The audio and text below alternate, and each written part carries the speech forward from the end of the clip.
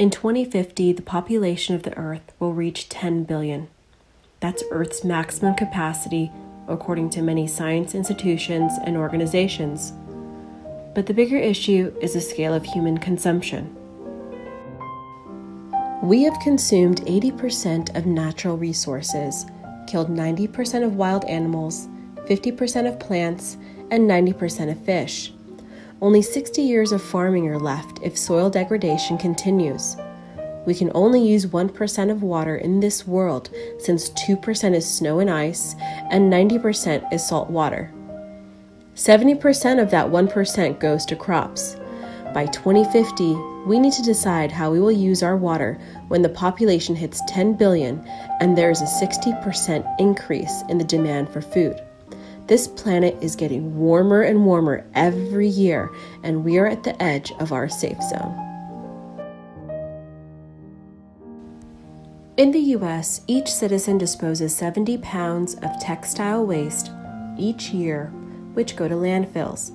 Only 20% of your donations to Goodwill will be reused, and the other 80% ends up in these landfills or recycled.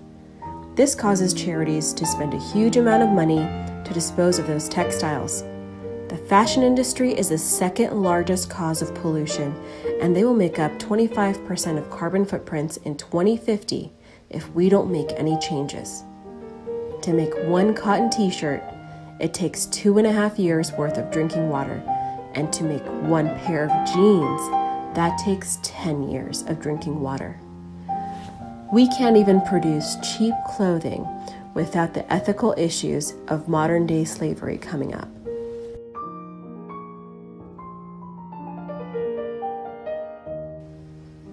We, Gipsy, are an online community marketplace that connects two people together so they can exchange and gift pre-loved clothing.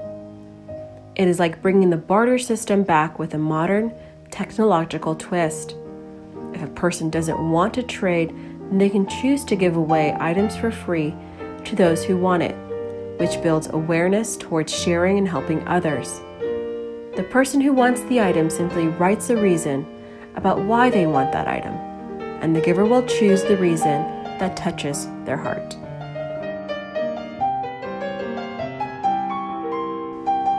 We consumers only have one path: to consume and dispose. This powerless situation creates this pattern of buying cheap clothes and throwing it away without being concerned about environmental consequences. By creating a free aftermarket, we can give power back to consumers and help them reutilize what they have at home. This will help consumers be aware, rethink before they purchase items, and after they purchase them, they will take care of the clothes the same gentle way we take care of our cars in our home. This will expand the lifespan of items, reduce waste, pollution, and the exploitation of Earth. The main problem that we are working to solve are global challenges. We want to help people reconnect with others, their community, and the world. We live in a world where we think that we are independent from each other, but the truth is we heavily depend on air, sun, water, and each other. We crave for a deeper connection and understanding with each other, but we've forgotten how to build deeper connections, and we're afraid of opening up our hearts. We numb ourselves with material goods and create fake personas to hide who we truly are. We've lost our freedom of true expression, and participating in excess consumerism helps us hide our feelings of interpersonal loneliness caused by that disconnection with each other. We want to create a community where people can practice and initiate kindness and relearn about kindness, humanity, and happiness by sharing and giving. When you give, it rewards your brain to make you feel the same way as when you first saw your child. It will make you feel fulfilled and happy.